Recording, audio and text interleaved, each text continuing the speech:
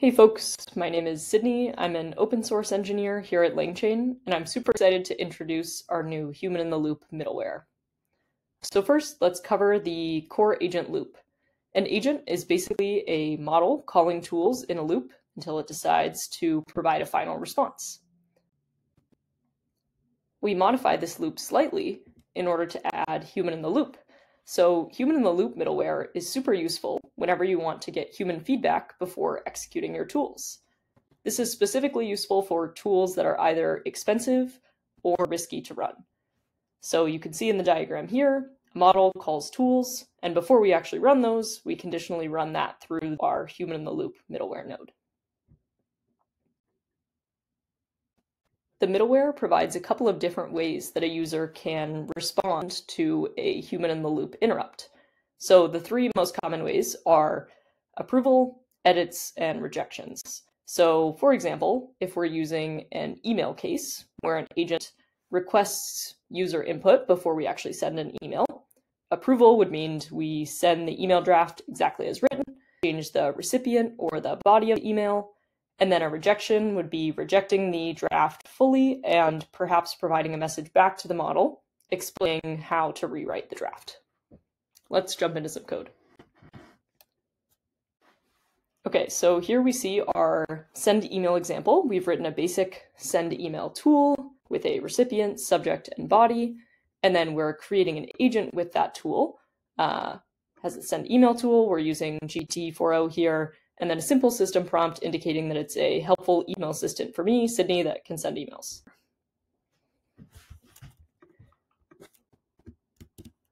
Let's simulate responding to this incoming email from Alice. We're going to jump over to Lanksmith Studio here, which is a great way to kind of interactively test out your agents. So we're simulating sending this human message. We'll see that goes to the model, which then calls the send email tool. And then we see that email is successfully sent to alice@example.com saying, I'd love to grab coffee with you next week. Now let's go back and add our human-in-the-loop middleware in just 2 lines of code. So the first change we want to make is importing our human-in-the-loop middleware. So from LangChain.agents.middleware, import human-in-the-loop middleware. And then here we'll add middleware equals human-in-the-loop middleware. And then we're interrupting on the send email tool with this true Boolean. I'll also note we do have more configuration available for human-in-the-loop middleware. So you can specify specifically a list of allowed decisions. That's those accept, edit, reject types. But for this case, we can just use that simple Boolean. Now let's go back to Studio and experiment with responding to incoming emails. So we're back in Studio. We see our graph has been updated here. I'll start a new thread. And let's simulate responding to that same kind of low stakes email from Alice. So again, we see the streaming of the tool call, but this time we actually get an interrupt raised in the human-in-the-loop middleware. In this case, again, pretty low stakes. I think this draft looks great. So we can go ahead and respond with a simple approval decision. So we go ahead and resume, and then we see the email is successfully sent to us. Okay, now let's simulate responding to a slightly more consequential email.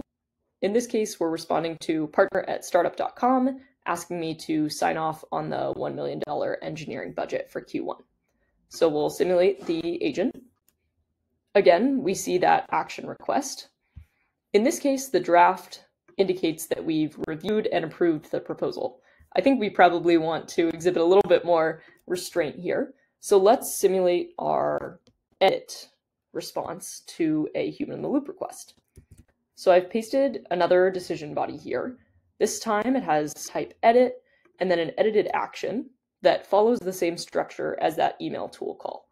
So the name is the name of the tool, send email, and then the args are the arguments that we saw in that tool call signature. So I'm sending it to the same recipient and a brief body. And when we resume with edits, or a type edit decision, we should see the tool still executed just directly with these edited args. So the next step here should be the tool node. So we resume, we see the tool node executes, email successfully sent, and it edited body. For our last case, the reject case, let's again respond to this more consequential email. So we see a draft saying that we've approved it. Instead, we actually want to feed a message back to the model, asking it to revise the draft and say that we'd like more detail on the proposal before approval. Here's what our new response body looks like, with a decision type of reject, and then that message.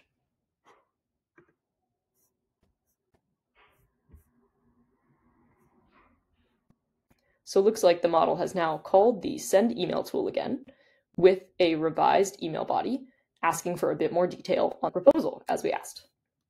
Again, remember, we still have that human in the loop node there, so we'll need to approve the final email before it's sent. All right, our email's been successfully sent. Thanks for joining me for a brief overview of LangChain's new human in the loop middleware with the use case of human feedback on an email assistant.